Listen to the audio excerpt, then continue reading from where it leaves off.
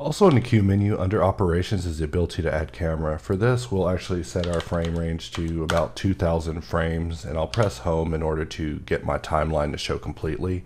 And an interesting thing about add camera in hard ops is that it will basically point the camera at whatever you're looking at and use the 3D cursor as its placement.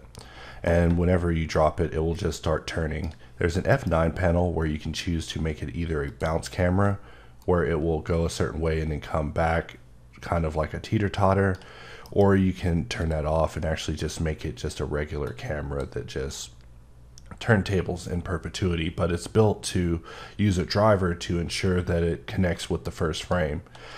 In addition to that, it also adds a marker. So if you have additional cameras in a scene and you add a hops camera, you may want to delete the marker in order to ensure that you have the marker exactly where you want to in the timeline. But to show why we have a marker, we will just move it down a little bit to maybe something like this, and I'll place my 3D cursor here, and I'm just going to press Q, and we're just going to add camera. Notice that there's multiple places you can add camera. Add camera also shows up in the what I call the null Q menu, the Q menu that shows up when nothing is selected, which is another easy way to just add cameras. I also want to place my 3D cursor back so I can look at this from a good vantage point, like right here, and then we can just go to another frame. I'm going to place my cursor here, and we're just going to press Q, and under operations we see that we have an option here for add camera once again. So that's the original option. I just wanted to show all the different places that you can access it. And then at the very end here at this frame, we'll actually look at it with the 3D cursor in the center, but we'll look at it kind of frontally, and I will press Alt V, and we'll just choose to add a camera through the Alt V sub menu.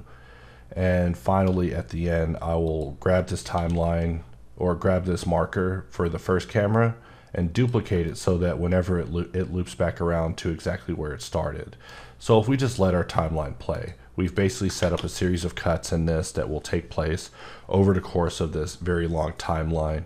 But add camera was added because there was a period of time where I was just adding a lot of cameras and I was putting drivers on empties in order to show off these models, and it just became apparent that we could probably automate the empty camera adding process to make it where users could just make turntables and showcase their models very easily.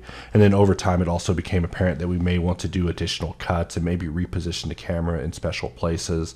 There was a topo study video I did that's also in one of the playlists that I was moving around solving a cube that was actually in motion. So this idea came about from that one as a way that we could probably manually position cameras on a specific region while also doing a turntable for people that maybe want to do movement studies that are in motion. It's just a fun way to just have some fun with Blender, you know.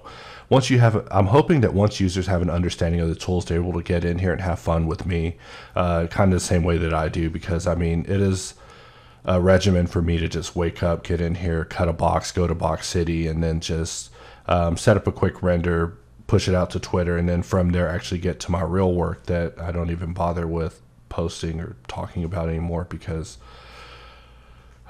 it's just tool test to me at this point. But for the most part, add cameras there to just help you get a seamless camera turntable transition to just show off your models for whoever you may need to show them to.